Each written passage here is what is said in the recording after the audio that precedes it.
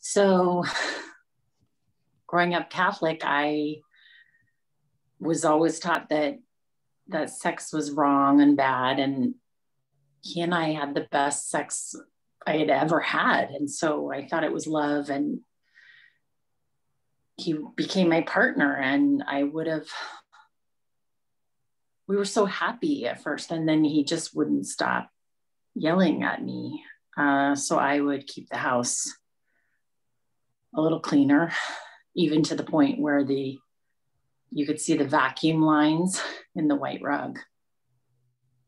That didn't keep him from stop yelling at me, or make dinner a little nicer, set the table a little prettier, extra flowers, red lipstick, sundresses on, hair done,